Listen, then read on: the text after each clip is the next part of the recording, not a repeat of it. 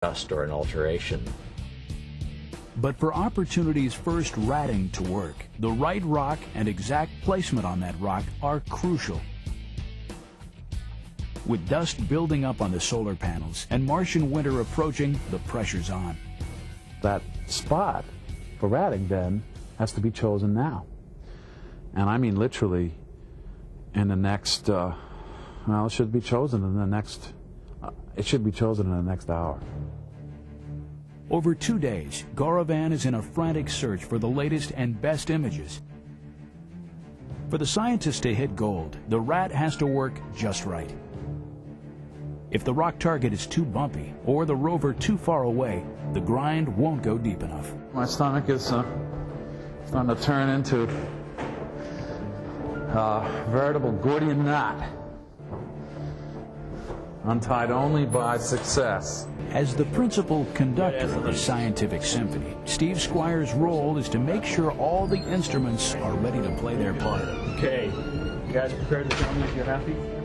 We're happy. You gotta see this. All I need is we're happy. You're happy? We're happy. Good. But there's one other thing I gotta tell you that I love. Charles Dickens is here. The Kittredge Middle Rat. That's what we're gonna call it.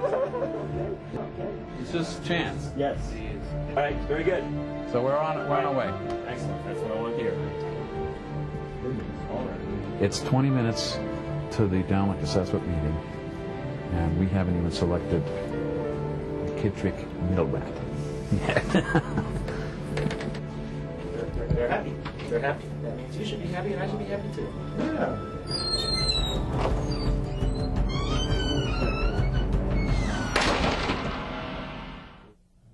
With strategy agreed, it's time for tactics, planning the next Sol's activities in detail.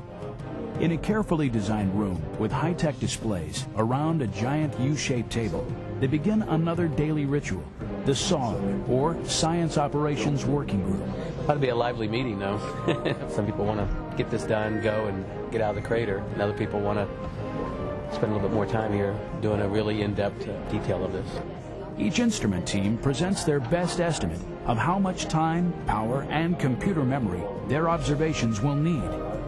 Rover planners use sophisticated software to integrate and translate requests into watt-hours and time to execute.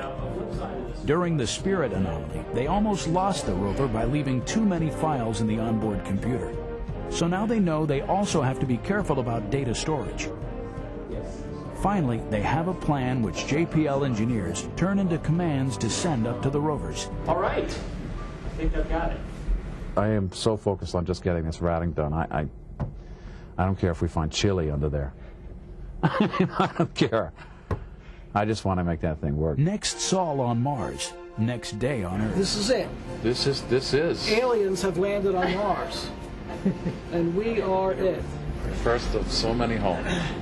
And so little time. Gauravan and colleagues are back to see if it all worked. Oh, man. Congratulations. Oh, this is huge. This is huge. Steve Squires and key members of the science team grabbed planes to Washington.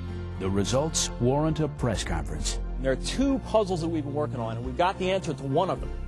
The other one we're still working on. One question is, were these wonderful layered rocks actually laid down in liquid water? We don't have an answer for that one yet. We're working on it. We're making some headway. John's going to talk about this a little bit more. We got some tantalizing clues in that direction. We may have something for you in another week to 2 weeks.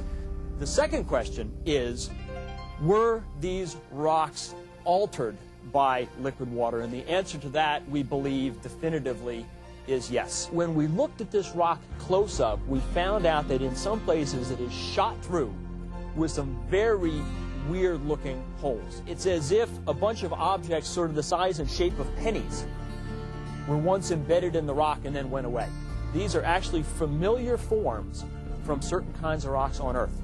What happens is when crystals grow within rocks, if you have water in solution and crystals precipitate from that, either the water's chemistry changes and they dissolve away, or they're eroded away and you leave little tabular holes, these tabular voids behind. And so these things we think are probably the molds of crystals that were once there that were precipitated from water. The next piece of evidence that we have comes from our alpha particle X-ray spectrometer. And what we found when we first looked at this rock is that it looked like it had an awful lot of